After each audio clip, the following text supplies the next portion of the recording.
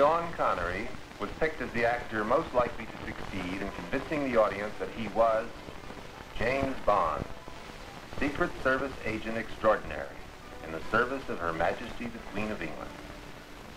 In the words of Ian Fleming, James Bond is about 6 feet tall and somewhere in his middle 30s. He has dark, rather cruel good looks and very clear blue-gray eyes. what else must Mr. Connery be? He must be at home with small firearms of all kinds, such as this .25 caliber Beretta, Bond's favorite weapon. A small gun, it is only accurate at fairly close range. And Bond always seems to be at close range with his enemy.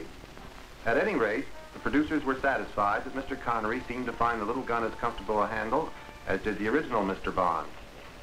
In addition to the Beretta, Connery had to gain a familiarity with such friendly little weapons as the Walther PPK, or, for big jobs, the Smith & Wesson long barrel .38, known as the Man-Stopper.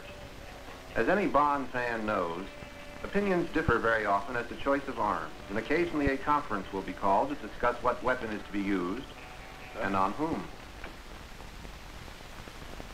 Take off your jacket.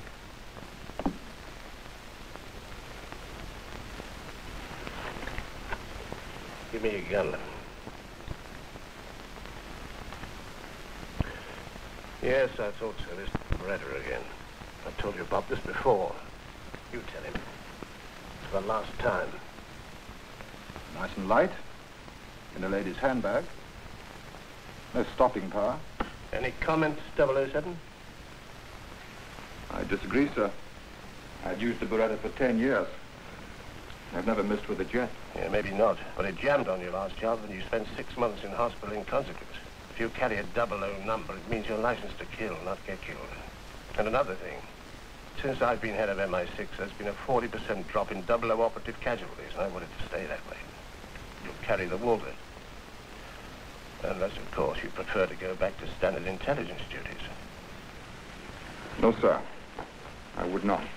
Then from now on, you carry a different gun. Show him, Ambra. Walther PPK. 7.65 mil with a delivery like a brick through a plate glass window. Takes a Brausch silencer with very little reduction in muzzle velocity. The American CIA swear by them. Thank you, Major Bluthwaite. Thank you, sir. Good night, sir. Any questions, 007? No, sir. All right, then. Best of luck. Thank you, sir.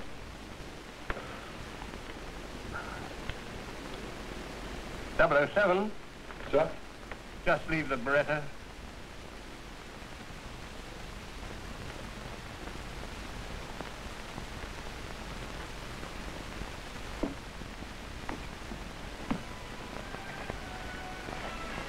And who is this man who tells James Bond, alias Sean Connery, that he may not use his favorite weapon? He is, of course, Bond's employer, known only as M. And here, too, the producers were faced with the problem of finding a man who would most closely fit Fleming's description of M. The weather-beaten face that Bond knows so well, that holds so much of his loyalty, the quiet gray eyes, the little pulse that always beats high up on the right temple whenever M is tense. As a cover, cloak and dagger word for disguise, M is managing director of Universal Exports Company. The offices of this company are coincidentally on the 8th floor of a building in Regent's Park, the home of the British Secret Service. Sean Connery will have to convince many people that he is a simple, peace-loving man, James Bond, dealing in import-export. But his employee's number is 007. And this 00 prefix is his license to kill.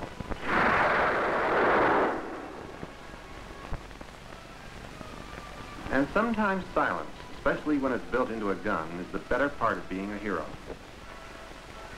Of course, Mr. Connery, as James Bond, does meet a few people he doesn't kill, although he may come very close if provoked.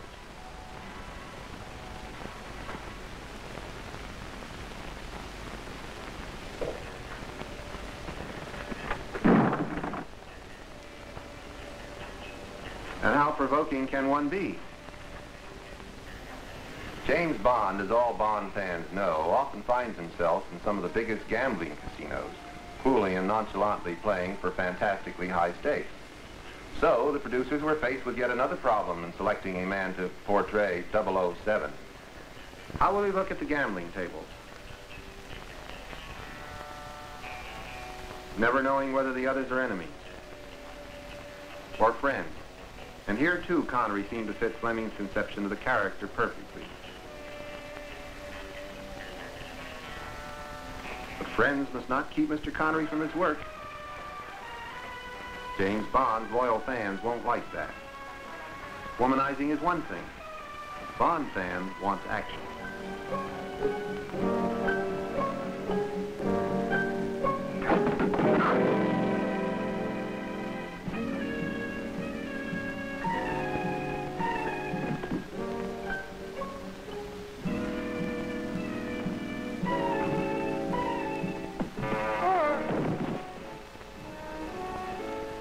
Get up.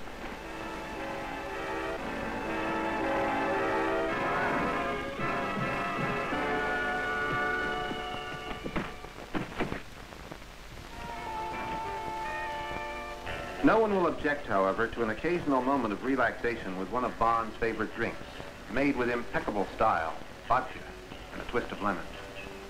It's totally in keeping with Bond's flair for being a connoisseur of all fine things.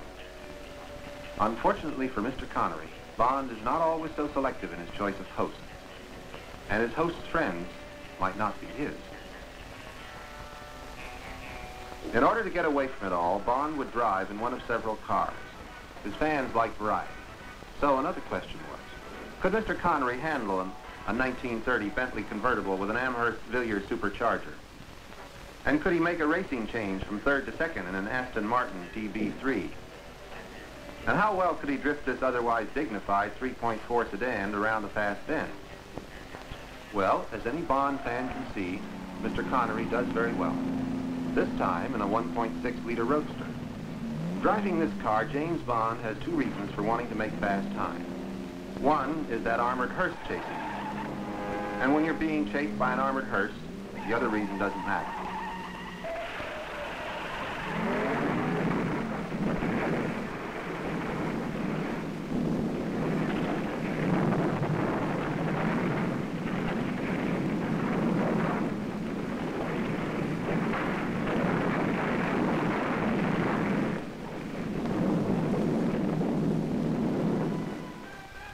Other than danger and excitement, James Bond must seem erudite, knowledgeable about such things as seashells, etc.